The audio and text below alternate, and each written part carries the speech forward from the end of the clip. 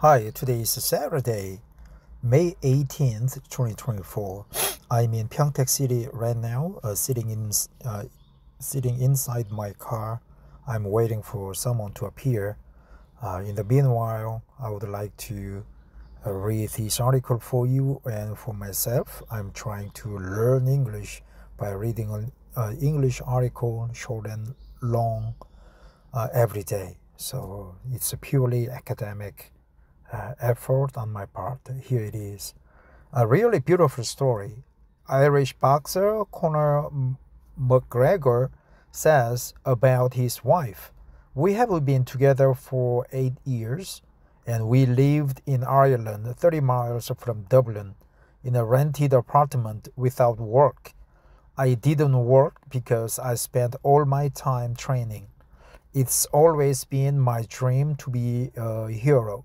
She believed in me, and despite the lack of money, I made an effort to take care of my diet, and I had to eat athlete's food and respectable food. She always took care of me and encouraged me. When I came home from an intense training without energy and tired, she always said to me, 'Conor McGregor, I know you can do this and it will work.' And now I make millions of dollars fighting in matches with between 70 and between 50 and 70,000 spectators. So spectators are the 구경꾼, spectators, right? Spectators, viewers.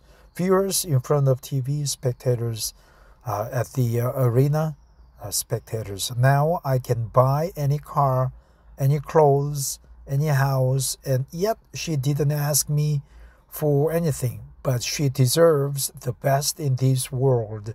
She is always by my side and tells me that I can do anything. I got to this place thanks to her. She never let me down, and she never let me alone." Conor McGregor. So what's the point here? What's the takeaway for you? Always respect your woman, and woman should always say nice things to a man.